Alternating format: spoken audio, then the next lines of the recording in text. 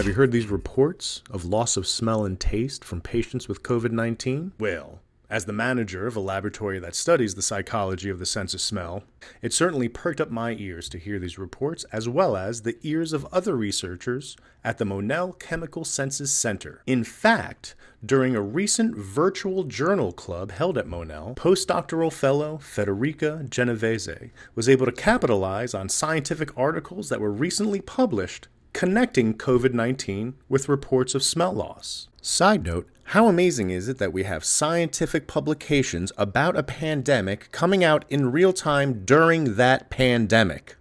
Bravo, science. Bravo. Back to Dr. Genovese. She was able to frame the current reports of smell loss or dysfunction reported with COVID-19 within a larger framework of literature that exists on smell loss or dysfunction from post-viral infection. Fortunately, that literature shows that patients with smell loss due to post-viral infection recover. That is, only a small portion of people who suffer post-viral smell loss lose their sense of smell permanently.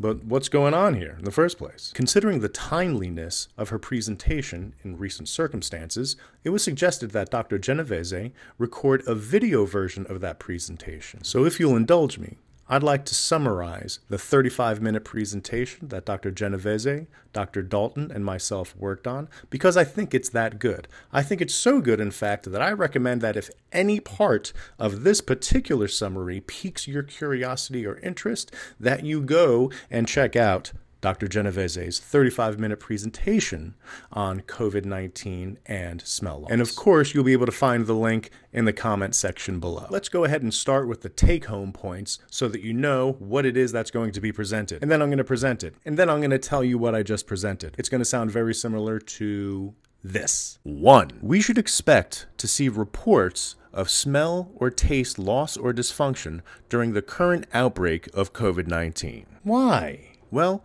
reports of smell loss and dysfunction are common among patients who are suffering from an upper respiratory tract infection that's caused by a virus. And COVID-19 is just such a virus that causes upper respiratory infections. 2. A majority of patients who suffer post-viral smell dysfunction recover or improve over time. Yay! And this phenomenon has recently been confirmed within the recently published literature on COVID-19 and smell loss. 3. The smell loss or dysfunction that occurs with post-viral upper respiratory infections can be accounted for by an infection of the olfactory epithelium. Oh. This is a small layer of tissue that lives in the deep, dark parts of your sinus cavity. It's where odor molecules have to travel in order to make connection with your odor receptors. And this olfactory epithelium can be infected by a virus like COVID-19 through its supporting cells, which are responsible for the health and homeostasis of the olfactory epithelium.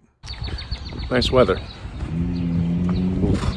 Dr. Genovese began by talking about smell loss. And smell loss is just one symptom that falls under the more broad category or umbrella term of olfactory dysfunctions. And your sense of smell can go sideways on you two different ways.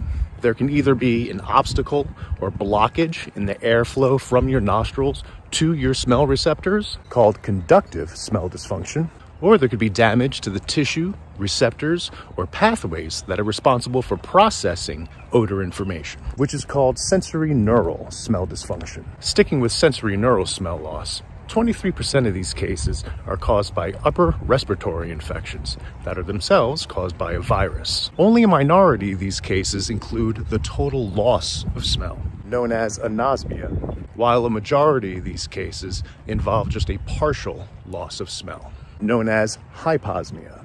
The literature shows a majority of the cases of upper respiratory infection due to a virus recover over time or improve over time, regardless of whether it's anosmia or hyposmia. With this foundation in smell loss due to upper respiratory infections due to a virus, the stage was set for Dr. Genovese to talk about the coronavirus. It's a happy puppy.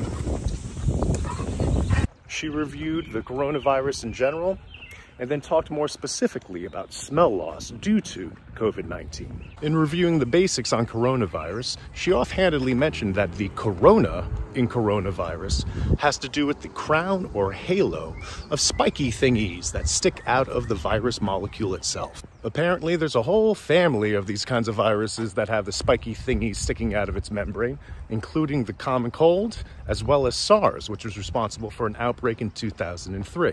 In fact, the current novel coronavirus is a version of the SARS virus. Dr. Genovese used this background of smell loss and the coronavirus to springboard into recently published scientific articles from Italy and Iran, connecting smell loss with the current novel coronavirus. The Italian study showed that a third of patients hospitalized for COVID-19 reported some form of dysfunction in their smell or taste, while the study out of Iran showed a significant correlation between reports of smell loss and confirmed cases of COVID-19.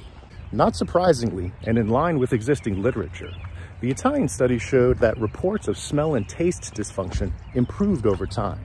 To address the cause and mechanism of action for smell loss reports due to COVID-19, Dr. Genovese then began to review another set of literature recently published about the molecular biology of COVID-19 infection. Have I mentioned yay science yet? Yay! In reviewing this literature, Dr. Genovese explained how COVID-19 infects cells by interacting with ACE2 receptors, and how this ACE2 receptor pathway of infection could lead to peripheral damage, causing smell loss, by infecting supporting cells that are responsible for the overall health and homeostasis of the olfactory epithelium, where your receptors live. Boom! So there you have it, in as pithy and bumper stickery a way as I could possibly muster, considering the information-rich presentation that Dr. Genovese gave. So I started by telling you what I was going to tell you, and then I told you. So now I'm going to tell you what I just told you, and it's going to sound like this. 1. We should expect to see cases and reports of smell loss as a symptom of COVID-19. 2. Patients who report smell loss due to COVID-19 improve over time. 3. The proposed cause of these symptoms of smell loss is due to damage to the actual tissue where your olfactory receptors live. Again, if anything about this little pithy presentation piques your curiosity to know more about smell loss and COVID-19, I implore you to go to the Monell YouTube page and watch Dr. Genovese's presentation. I have the link below, as well as the sources to all of the articles that I mentioned in this particular little pithy bumper sticker jam. If you wanted to know more about the Monell Chemical Senses Center or the research that we do, please go to the Monell website, www.monell.org. There you will find links about research that we are doing with the Global Consortium for Chemosensory Research.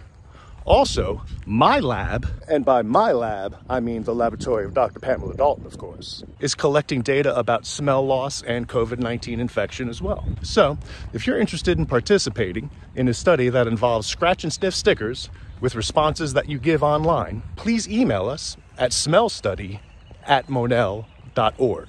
All right, stay well, people. Stay centered, and if you can, stay home.